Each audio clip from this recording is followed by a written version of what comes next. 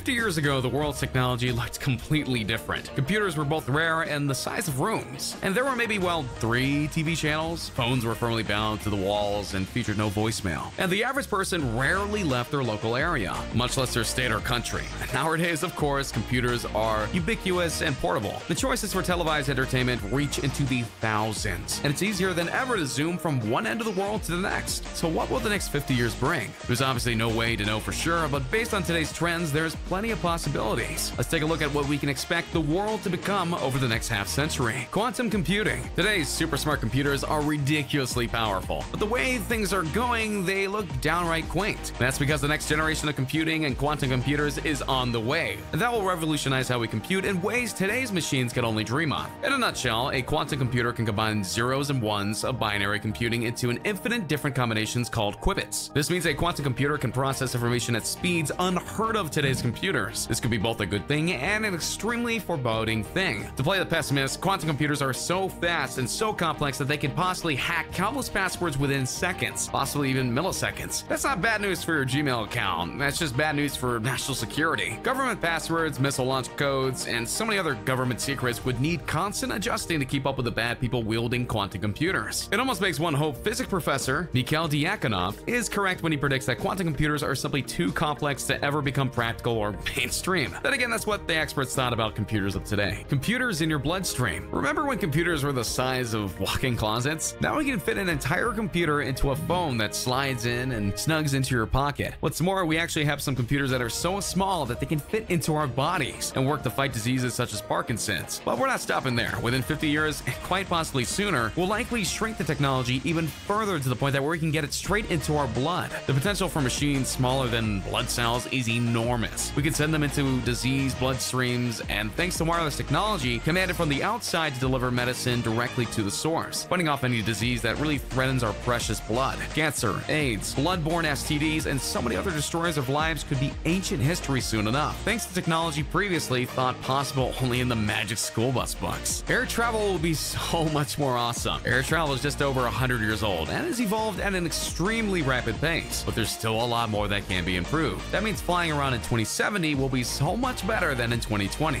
Some of the possibilities include automatically shifting seats based on how many people are on the plane, which would solve the #1 complaint of air travel: not enough legroom. While this idea may only work when flights aren't completely booked, it's only a matter of time before we figure out how to adjust the seats to satisfy the legs on a fully booked plane. Beyond that, the biggest change would be the simple speed. The first planes could only go a few miles per hour, whereas today's planes, passenger planes, and etc. can reach speeds close to 600 miles per hour. There's no reason to think that in 50 years we'll be going even faster, and we may be able to go from one end of the world to another in just a few hours. And we'll certainly be able to fly across country in no time flat, even if when it's a large nation like the United States. As for improving in-flight meals and making the bathroom bigger, and those kind of challenges may require a couple more centuries. Saying goodbye to grocery shopping. Many of us despise grocery shopping, especially on busy weekends, and so more and more grocers offer online shopping to combat this hatred of actually going to their store. But soon enough, that will seem to be old-fashioned. There's a good chance that the refrigerator technology will just become as smart as the rest of your house, to the point where your icebox will know what's inside of it and essentially shop for you. Your fridge and freezer might be wirelessly connected to your Whole Foods account or whatever, and so once it senses that you're running low on butter, bananas, ground beef, or anything else you program it to do, it will automatically order you some more, as a driver would simply just bring you everything and voila, instant restock fridge. There's no reason to think such wireless connectivity wouldn't work for dry food either. Your cuppers, your pantries, and cabinets could all be equipped with sensors and cameras designed to let your favorite market know when you're low on a can of beans or pasta or whatever else your stomach desires. As far as getting the money to pay for said groceries, you'll still be on your own for that. Holographic bosses, virtual workspaces. Movies have plenty of time that showcase holographic technology, whether it be virtual sergeants calling into the war room or Princess Leia informing Obi-Wan Kenobi via R2-D2 that he's her only hope. Real-life holograms really do exist, though they're mainly archival footage of music stars like Tupac that seem to make it as if we're watching them live. Soon enough, though, there's going to be all kinds of technology that won't be confined to fictional entertainment. Holograms will become ubiquitous to the point that where your boss may be able to conduct meetings with no employees present. That's already a possibility thanks to Skype and other such meeting apps and programs, but the next level would be to involve your boss virtually appearing in your home via a hologram and speaking to you live. That would make telecommunicating, already an increasingly popular activity, a reality for so many more workers. The only downside downside would be micromanaging bosses who are hologramming into your living room every 5 minutes to make sure that you're working and not watching The Price is Right instead.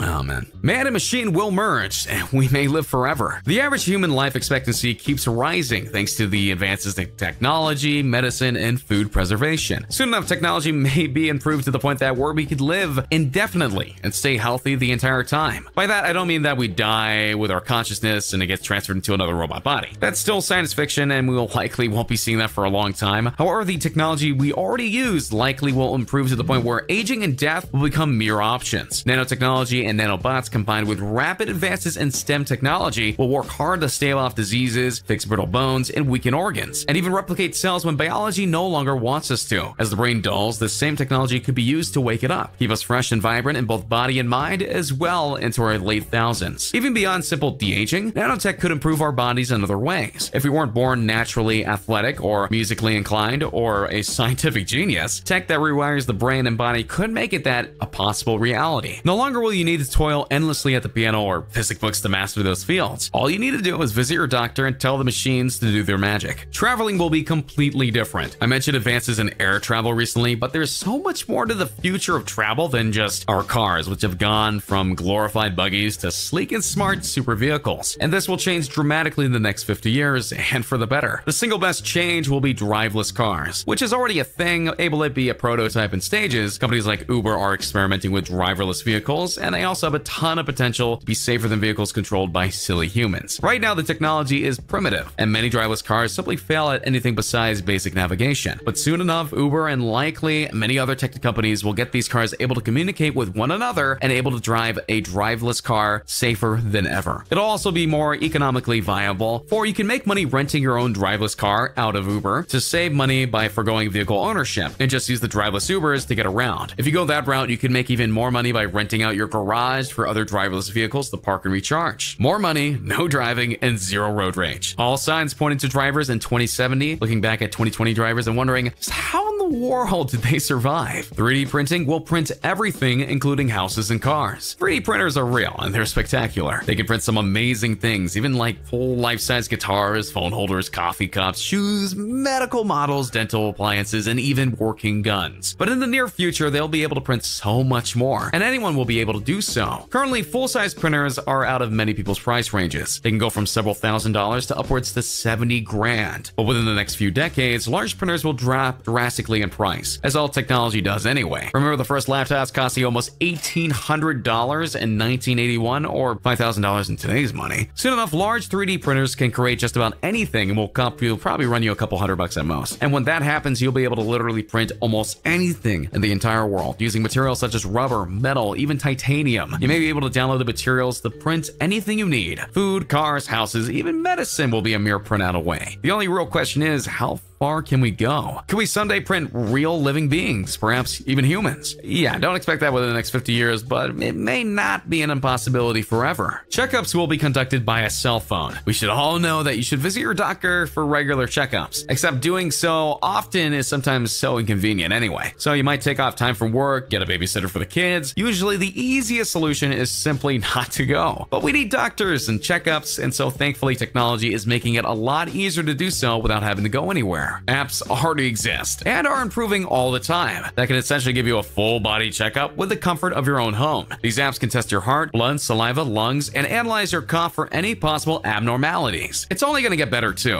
and it's very possible that within a few decades, apps will be able to scan your body like an airport x-ray and automatically send your results to your doctor. If there's anything wrong, the doctor will inform you. Combine that with your 3D printer assembling your medicine for you, and your living room now has become both your doctor's office and pharmacy. The scanning technology, as with all testing apps previously mentioned, already exists, but it's not ready for anything resembling public use. But eventually it will. Both the public and the medical community will embrace it as the future. It'll be easy, convenient, and you won't have to deal with waiting in the room. The world population will exceed 9 billion. All this grand technology is wonderful, but if the world itself doesn't change somehow, it may not matter much. Within 50 years, experts predict that our planet population will increase to 9.4 billion people. That some feel as much as Earth can handle. The problem is, people population is also a dangerously high population. Though we obviously don't know for sure what will happen, but there's a good chance by 2070, a population of almost 9 billion and a half will suffer more diseases due to overcrowding. And a huge issue since there's too many people requiring too much heat and electricity for Earth may not have enough to go around. There's another related endless debate issue as well. Global warming, if trends don't change, our world 50 years from now might look drastically different. Bodies of water like the Dead Sea might be, appropriately enough dead, and may have little to no rainforest remaining in the world, and polar ice caps will be barely half of what they are today. And ensuing the dryness of our world could cause wildfires and make 2018 California fires seem like fun and games. So if we don't take care of our planet and all our 3D printers and